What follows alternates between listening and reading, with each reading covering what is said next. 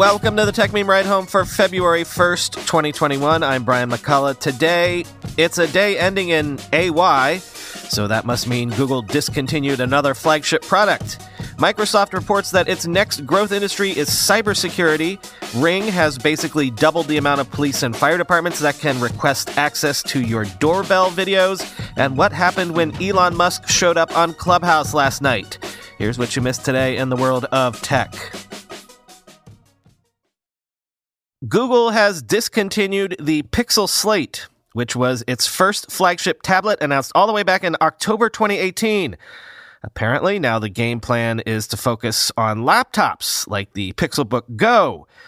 That's the plan now, but hey, in 6 months, I might be reporting how they're discontinuing all Pixelbooks. You never know, quoting 9to5 Google. At the start of last month, we reported on how the Pixel Slate was out of stock in the US, Canada, and UK. Inventory did not return in the intervening weeks, and the Google Store today removed the product listing entirely. It's also no longer shown under the main Pixelbook tab. The Pixelbook Pen was also taken down, though replacement tips remain available. Google pushed both entertainment and productivity use cases for its tablet.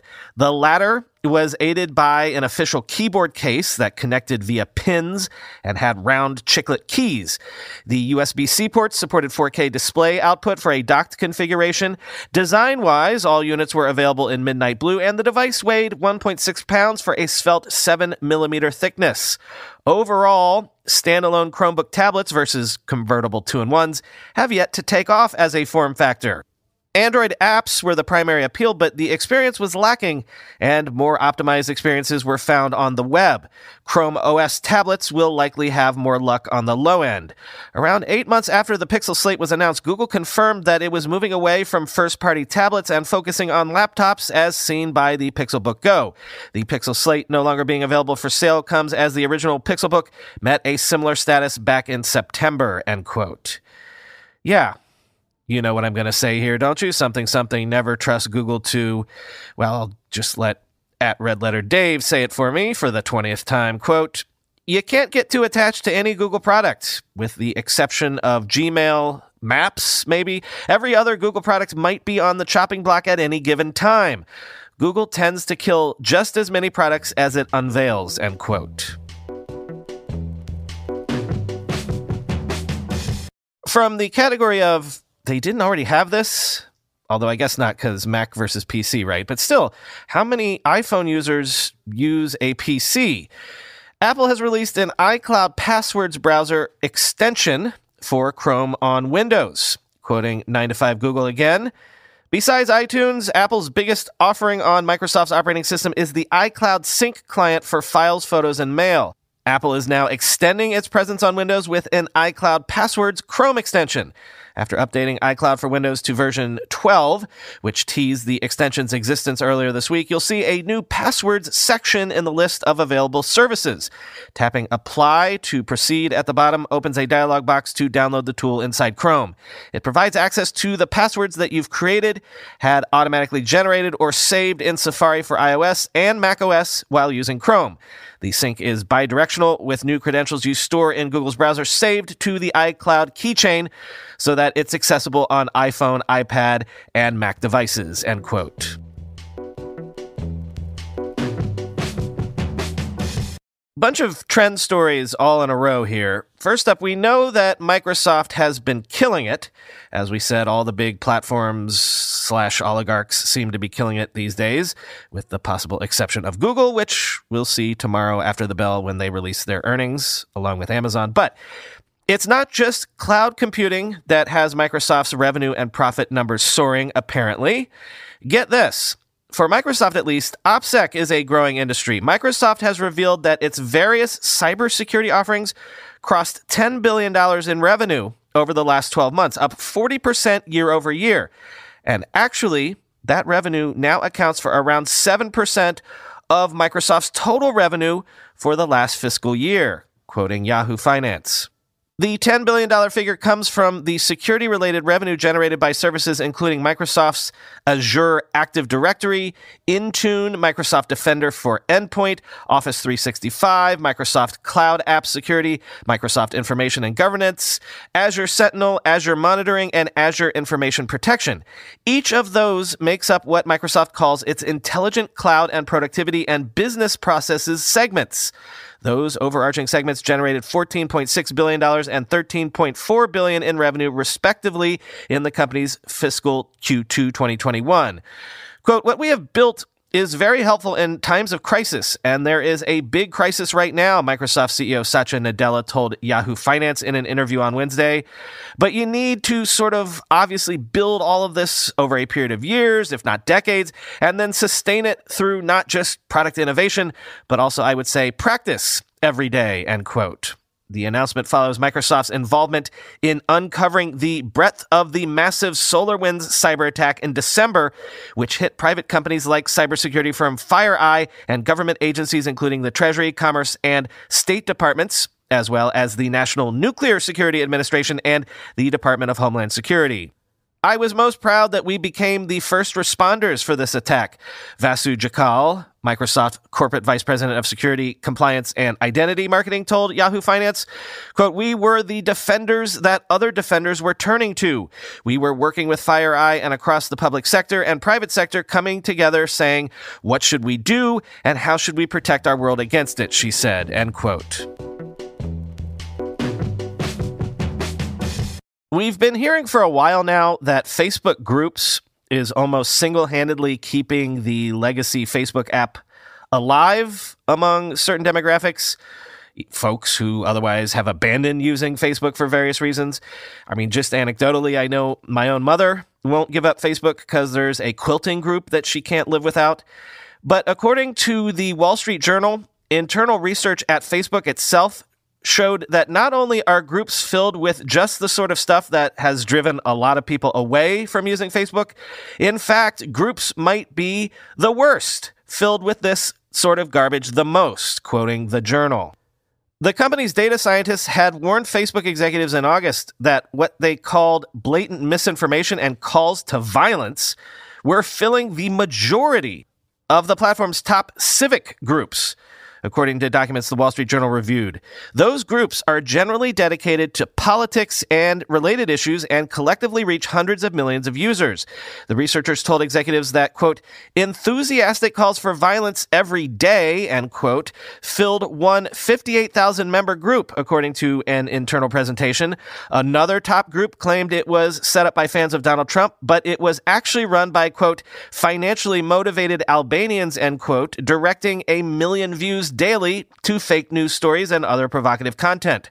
Roughly, quote, 70% of the top 100 most active U.S. civic groups are considered non-recommendable for issues such as hate, misinformation, bullying, and harassment, the presentation concluded. Quote, "We need to do something to stop these conversations from happening and growing as quickly as they do," the researchers wrote, suggesting measures to slow the growth of groups at least long enough to give Facebook staffers time to address violations. "Our existing integrity systems," they wrote, "aren't addressing these issues," end quote. In response, Facebook, ahead of the election, banned some of the most prominent problem groups and took steps to reduce the growth of others, according to documents and people familiar with its decisions. Still, Facebook viewed the restrictions as temporary and stopped short of imposing measures some of its own researchers had called for, these people said, end quote. As at Era Inert said on Twitter, quote, "For some reason, everything they focus on ends up amplifying the worst in humanity. First newsfeed, then groups. What should we focus on and probably ruin next?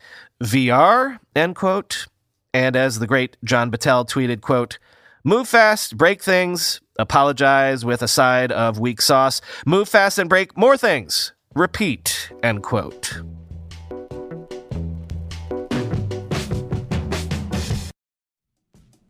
No matter what stage of life you're in, thinking about your financial future can evoke some pretty strong feelings. But did you know that people who work with a financial advisor feel more at ease about their finances and end up with 15% more money to spend in retirement on average?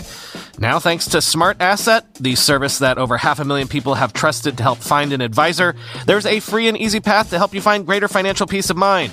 Smart Asset has built a safe, easy, and convenient tool to find vetted financial advisors in your area. Here's how it works. Begin by taking Smart Asset's short quiz. The quiz actually clued me into the fact that I'm not quite as diversified as I thought. Kel's surprise. And then within minutes, Smart Asset will match you with 3 pre-screened fiduciaries, each legally obligated to act in your best interest and each willing to do a no-commitment financial consultation. They'll also send you a free personalized retirement planning guide with actionable advice so you can feel confident in your next steps. Take control of your financial future today with Smart Asset. To receive your free personalized retirement planning report, go to smartasset.com/techmeme. Your report will provide personalized insights on your retirement readiness, so visit smartasset.com/techmeme today. The Tech Meme Ride Home is sponsored by MetaLab. MetaLab's slogan is, "We make interfaces." For over a decade, MetaLab has helped some of the world's top companies and entrepreneurs make products that millions of people use every day. You might not realize it, but you probably used a product MetaLab had a hand in designing today.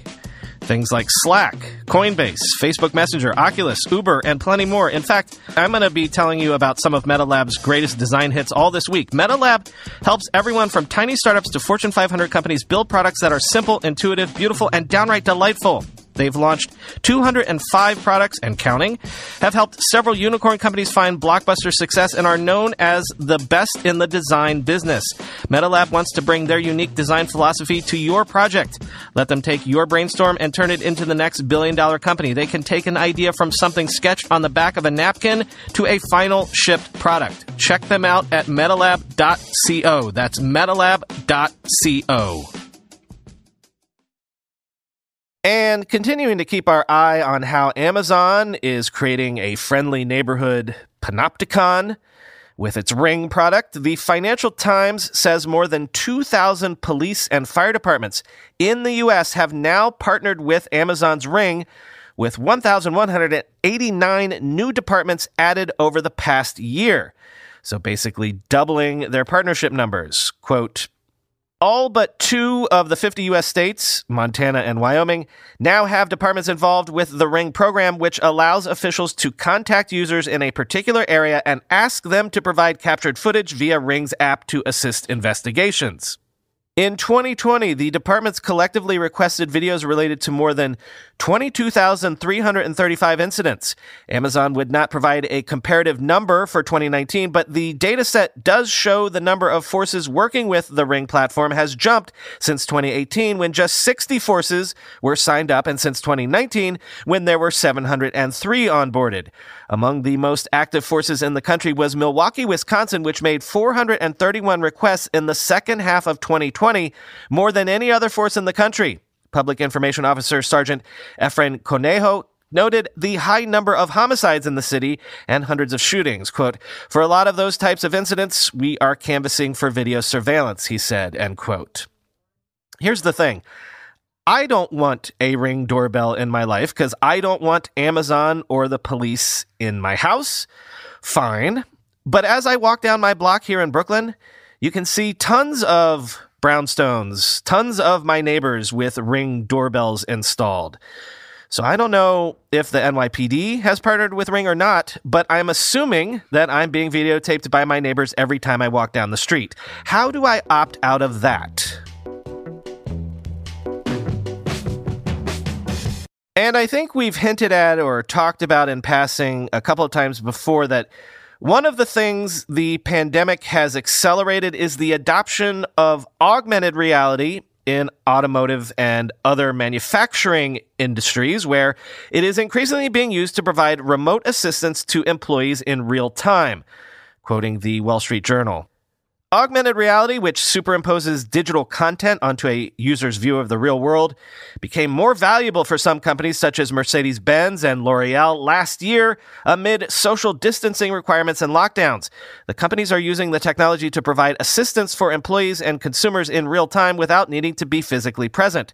Last summer, L'Oreal began using Microsoft's HoloLens 2 headset to help employees install and troubleshoot manufacturing equipment with assistance from experts in different parts of the world. While wearing the HoloLens 2 headset, users can see data instructions and 3D visual images in their real-world view. They can manipulate digital objects by using their fingers to grab the corners of the object and drag it over to one side, among other gestures. With remote assistance software, a user wearing a headset can share their real-time view with others who are using a desktop or mobile device. The worldwide total market value for augmented reality is expected to grow to $140 billion by 2025, up from about $10 billion last year, according to a report this month from tech market advisory firm Allied Business Intelligence. Those figures include hardware, software, and content, AR advertising, platforms and licensing, connectivity, and much more, end quote. Which, that's some serious growth. Serious market expansion that is happening right now. So apparently for 10 years, there was a bug in sudo, which is used in several versions of Linux, that allowed any local user to gain root access to a Linux system. The bug has now been fixed, but, quoting Bleeping Computer, sudo is a Unix program that enables system admins to provide limited root privileges to normal users listed in the sudoers file, while at the same time keeping a log of their activity. It works on the principle of least privilege, where the program gives people just enough permissions to get their work done without compromising the system's overall security. When executing commands on a Unix-like OS, unprivileged users can use the sudo superuser do command to execute commands as root if they have permission or know the root user's password. Root is the system's superuser, a special system administration account. The sudo privilege escalation vulnerability, tracked as CVE 2021-3156, was discovered by security researchers from Qualys, who disclosed it on January 13th and made sure that patches were available before going public with their findings. According to researchers, the issue is a heap-based buffer overflow exploitable by any local user, normal users and system users listed in the sudoers file or not, with attackers not being required to know the user's password to successfully exploit the flaw. The buffer overflow allowing any local user to obtain root privileges is triggered by sudo incorrectly unescaping backslashes in the arguments, end quote. And finally today, in case you missed it, Elon Musk was on Clubhouse last night, an event that broke records for the new social network and also sort of broke it full stop.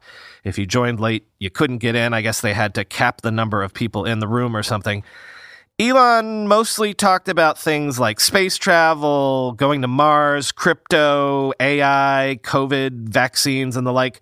Although near the end, Vlad Tenev, CEO of Robinhood, came into the room. Quote, "Did you sell your clients down the river or did you have no choice?" End quote. That's my very in-the-moment paraphrasing / quoting of what Musk asked Tenev, to which Tenev's reply was basically that, again, I'm paraphrasing here, Robinhood needed to come up with $3 billion in collateral last week, but after they froze some of those volatile stocks, they only had to come up with $700 million in collateral. So, they had to move quickly, did what they had to do. But also, they could have just said that last week. Why they didn't do that and instead chose to really damage their brand, I don't know. Maybe they were afraid that revealing what was really going on would cause a bank run or something. As the great Peter Kafka tweeted, "I don't think good PR solves a company's problems because you can't explain / spin away your problems, but man, does Robinhood need PR help? Transparency / context is what you're supposed to provide on day one of your crisis, not days later to Elon Musk in a semi-private chat room," end quote.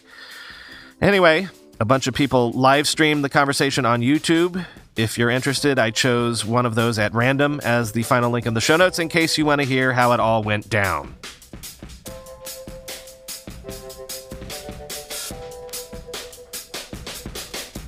By the way, someone who was on stage last night with Elon on Clubhouse was Gary Tan, who often hosts regular Clubhouse events with the likes of Steven Sinofsky and Mark Andreessen.